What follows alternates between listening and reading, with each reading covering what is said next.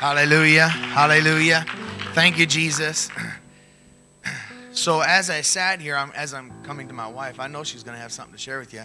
But as I sat here, what I saw over the city of Barstow, at first it was like a big tent, like a white tent that was placed over the city. And then what had happened was kind of like, I don't know how many intervals or separations between them, but then I saw what would be angels holding on to the sides of this big tarp.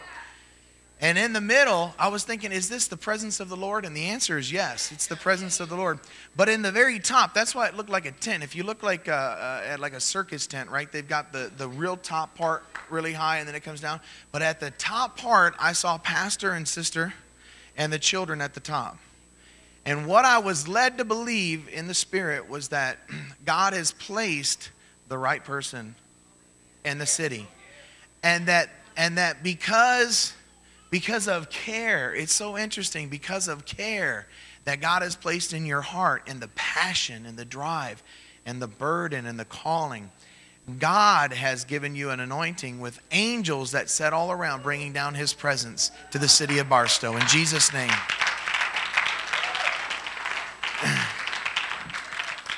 Hallelujah. I'm going to hand it right over to my wife. I know she'll have some good words for you to say. And I'm not sure if, I don't always see these visions, but Sister Gum sees them all the time. So hopefully I didn't steal your thunder and Jesus shared it with you as well. But if you would greet the congregation. Praise the Lord. God is good. There's something powerful is going to come to the city of Barstow and its surroundings. I feel the Holy Ghost. Because there's a purpose and a reason why your church is called the Apostolic Lighthouse.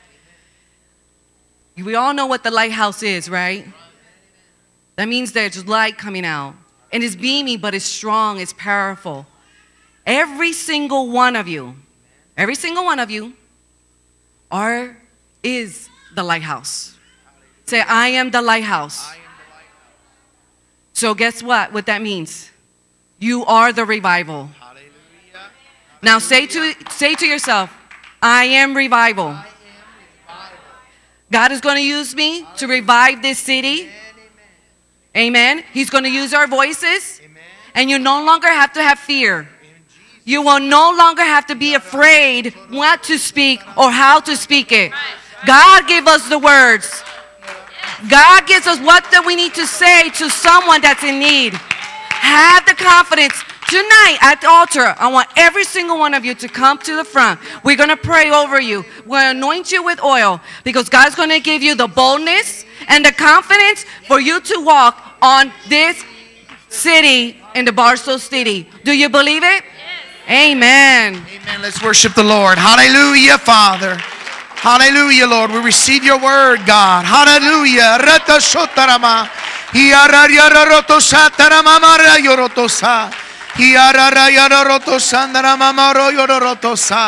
Hallelujah, hallelujah. Thank you, Jesus. Thank you, Jesus. Thank you, Jesus. Hallelujah, hallelujah. Wow, there's so much blessings. And it's funny when you said that because about the same time I saw that, I was like, man, it's like a light switch. God has turned on the light in the city. This is great. Thank you, Jesus. Thank you, Jesus. It does go back about 5 years. The first time that I remember us speaking to each other about potentially coming and being with you, it was at a men's conference, I believe, in El Monte. We were standing in line to get some food, nonetheless. But I remember, and you had said to me, one of these days, I'd like to have you guys come out. And I was like, all right. So every time I see, or as often as I remembered, I would say, hey, man, can't wait to see you. One day we're going to be there. And like, we're going to have you. But what a blessing it is to come and to be with your people, your leadership, and even you all. The way you prayed in the altars, the way you guys came together. I know that stems down. I mean, the church is what it is because of the head, because of the shepherd, because of the angel that God has placed here, the family that God has orchestrated to be the instrument to be used. And so I know you all just glean from your pastors, and they're wonderful, beautiful people, and we appreciate them.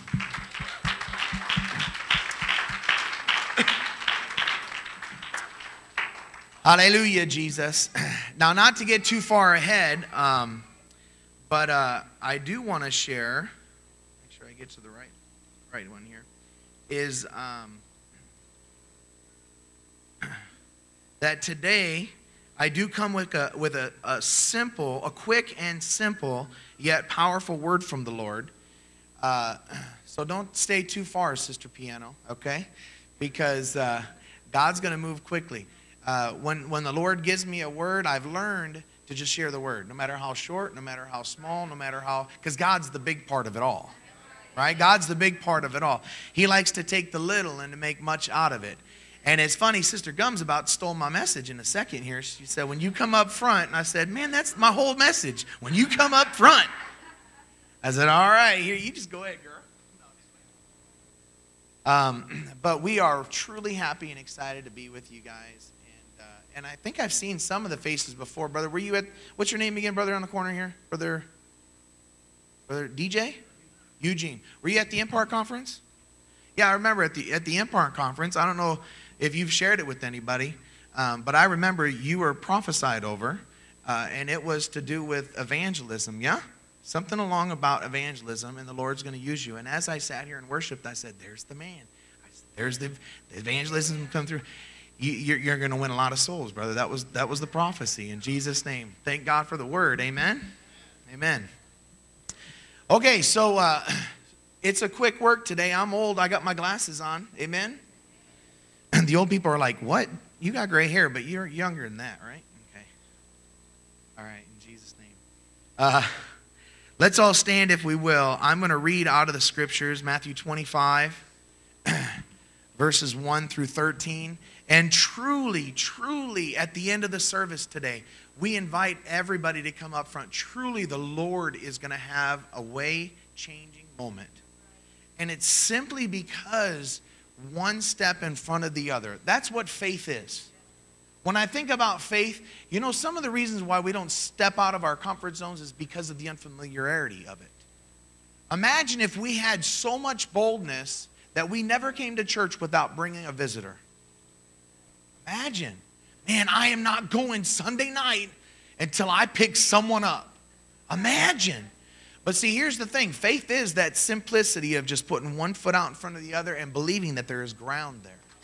But here's what's going to happen is as you utilize that faith, when you walk, you don't think about whether there's ground in front of you. Why? Reason of use.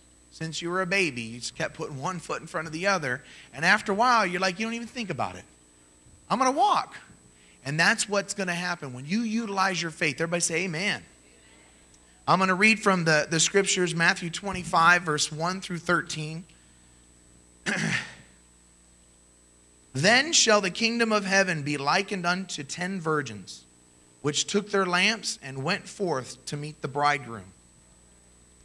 5 of them were wise, 5 were foolish. They that were foolish took their lamps and took no oil with them. But the wise took oil in their vessels with their lamps. While the bridegroom tarried, they all slumbered and they all slept. At midnight there was a cry made, behold, the bridegroom cometh, go ye out and meet him. Then arose all the virgins, and they trimmed their lamps. The foolish said unto the wise, give us of your oil, for our lamps are gone out. I can imagine someone trying to, have you ever had someone try to take something from you? Like, man, this is mine. You cannot have this. Imagine. They wanted their oil. Talk about, I'm going to get to the lazy part. But the wise answered, saying, not so, lest there not be enough for us and you. But go ye rather to them that sell, and buy for yourselves. They had money. And while they went to buy, the bridegroom came. And they that were ready went in with him to the marriage, and the door was shut. Afterward came also the other virgins, saying, Lord, Lord, these are the foolish ones, open to us. But he answered. How interesting that he still responded. But he answered and said, verily or truly I say unto you, I know you not. Watch therefore, for ye know neither the day nor the hour wherein the Son of Man cometh. Tonight I'm talking about I'm keeping my vessels full. We got them. They're with our lamps. We've got vessels. Amen? Let's pray. Father, in the name of Jesus, by the authority and the power of your word, Lord, I thank you for the hearts, Lord Jesus, that have come prepared. I thank you, Jesus, for your word that has already been equipped. I pray, God, that you would transform, Lord Jesus, a newness in us tonight, a refreshing, a reviving, Lord God, in us tonight. Spiritually bless us, Lord Jesus, and renew us with supernatural strength, God. I plead your blood upon this service, Lord, and we expect deliverance. We expect miracles, Lord Jesus. By the authority and the power of your word, we plead your blood tonight. Everybody say, in Jesus' name. Amen. You may be seated. Now listen, I'm not playing when I said I come with the quick and simple but yet powerful word. We're going to get to the altars, but the great thing is we're going to get to the altars to change. Amen? Two things are going to happen tonight. First, those who do not have the Holy Ghost and yet want him in their hearts are going to receive it with the evidence of speaking in other tongues. You're going to know today that he lives in your heart. Amen? You are those who will have new oil today. Hallelujah. Remember when we got the oil? It's coming for those today that are going to receive his Spirit. Secondly, those of the body of Christ, those who have his Spirit, tonight when you make your way down to the front in just a few moments, you are going to be refilled and get a whole new batch of fresh oil. Amen? Now we can plainly see in the story there are 10 people. Any of us in this room can make up 10 people. It's obviously these 10 have the Spirit of the Lord. They all have the light. They all have oil. They all have vessels. And even they all get sleepy. Amen? They all slept. But not all are wise. The foolish left their vessels empty. Jesus, he is coming for a renewed people. This is the key word tonight. We're going to get a renewal tonight. Every single one of us. We're going to be refreshed tonight. For those who keep their vessels full, who sleep and even rest, but are absolutely ready for his coming. And he's coming again. Amen? You see, the Lord will never leave us alone, but he'll always, always, every day renew us. You know, I heard many people speaking in tongues, just talking in tongues throughout the service tonight. I was like, wow, Lord, you're renewing quite a bit of them. But I'm not going to go into detail on how the Lord's going to renew you. That's your personal relationship with him. But it's going to include talking in tongues, right? And magnifying the Lord. I liked how you said that this morning. It's not just talking in tongues, but it's magnifying him. Because guess what? The enemy likes to intimidate or imitate. Right? But he's not magnifying God. Right? So when we talk in tongues and magnify the Lord, guess who's getting the praise? Amen, amen. Psalms 68:19 says, blessed be the Lord who daily loadeth us with benefits, even the God of our salvation. Let's first get this covered. The Bible says when you receive his Spirit, you'll speak a brand new language. Amen, that's right. I talked about it this morning. You know English? It's not English. You know Spanish? Poquito en español, todo muy bien, gracias a Dios, sí que bueno. Yo soy Daniel Chicle. But if you know Spanish, it's not going to be in Spanish. It's going to be a brand new language. Amen? And this is for you. This is the promise. Amen? Amen. It'll be brand new. You'll absolutely hear it. It comes with a sound. Acts chapter 10, verse 46 says, for they heard them speak in tongues and magnify God. And to be very clear, you've got to have it. Amen? John 3:3, Jesus replies and says, truly, truly. He's talking to a man named Nick, right, in the Bible, Nicodemus.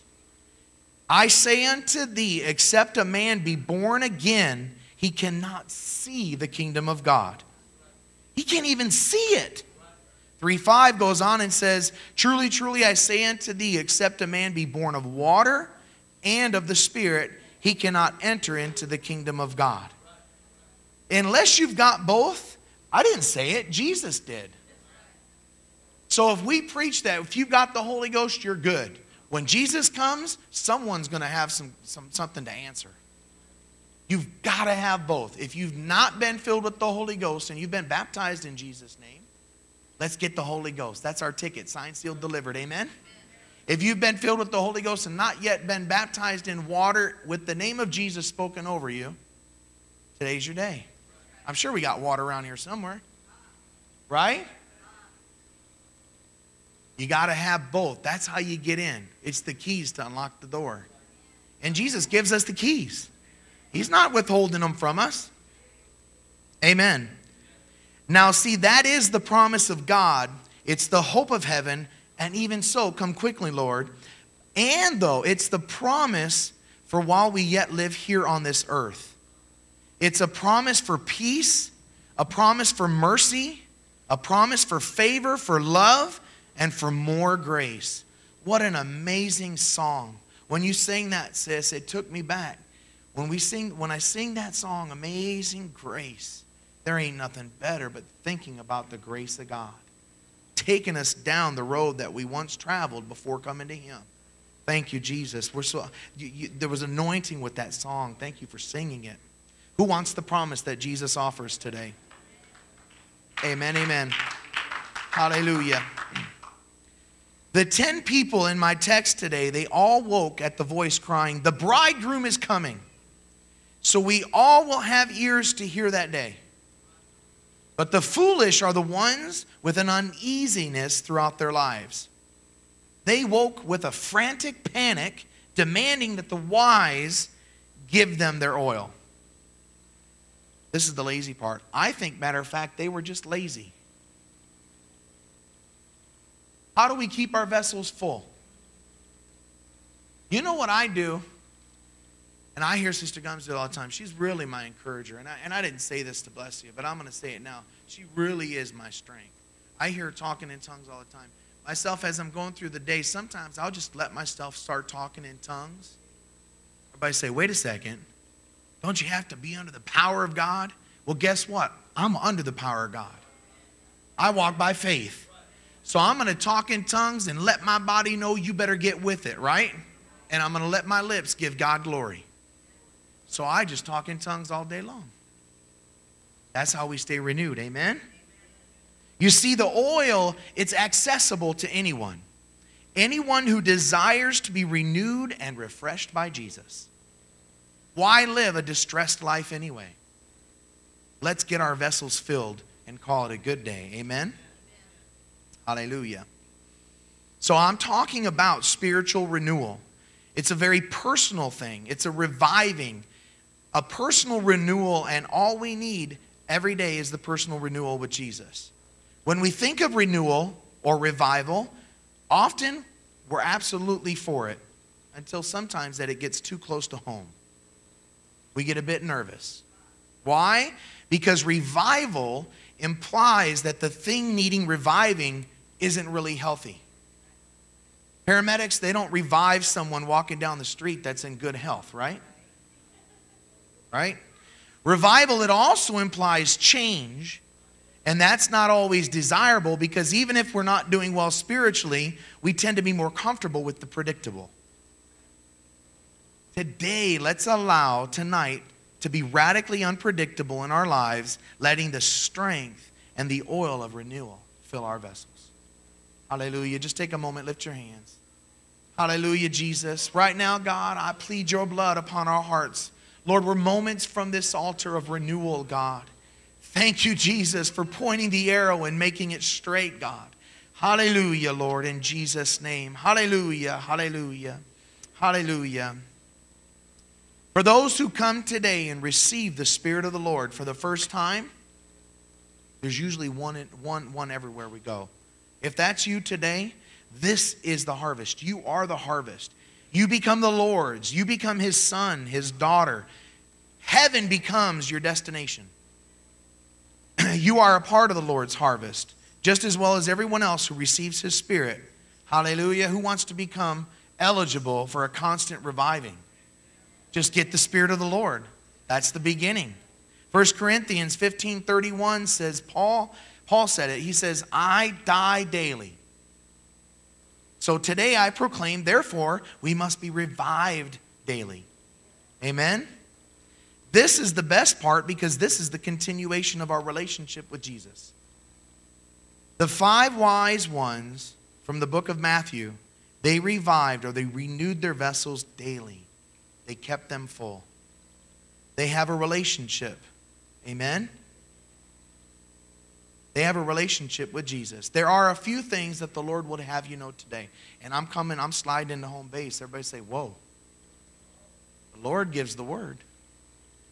But there are a few things that the Lord will have you know today. And I would say to you this. First, thank you. The Lord would say this. Thank you for your faithfulness. Thank you for ministering to others, whether in the house or not. Thank you for ministering to others, whether in the church or not. Thank you for fellowship amongst other brothers and sisters.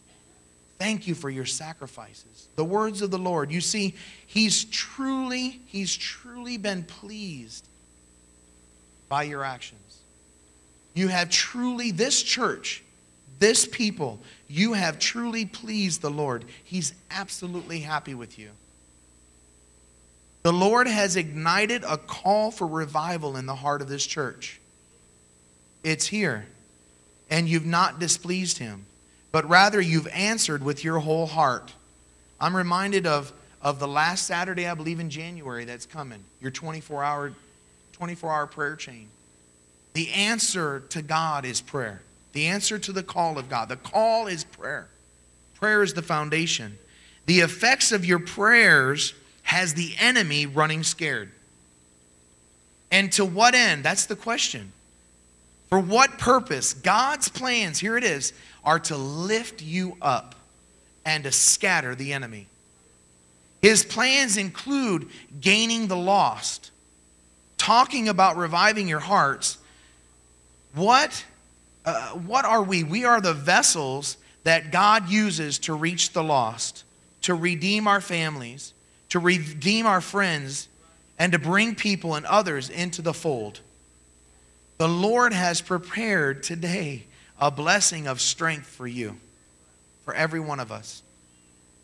No one is completely whole. No one person is all fixed. Not a single one of us have all things perfect. We all need a spiritual renewal. Listen, I'm going to invite you up. Let's pray. But listen, the renewal today, it's not because you're in a bad place. It's not because of your need to be brought out of a bad decision made. The Lord today is going to renew you simply because you've pleased Him. Because you have put your trust in Him. You can feel it right now. The Lord is so pleased with you because you've made the commitment to serve Him. You see, Jesus does not have a hammer that we often imagine ready to pounce on us with a, I told you so. Not at all. He simply desires for you to worship Him, and He will pour out into you. When you come down to this altar, begin to speak in tongues. Let the Lord begin to refresh you. Let the Lord renew you today. Let's all stand.